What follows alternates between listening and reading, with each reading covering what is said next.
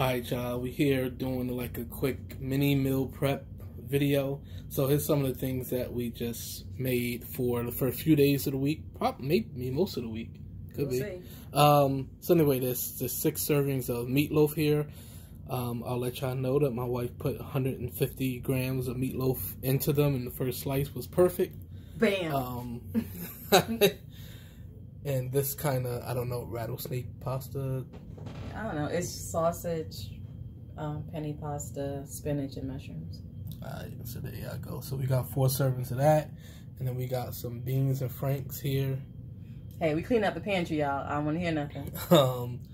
And then some shredded chicken breast with 4 baked sweet potatoes. Yeah.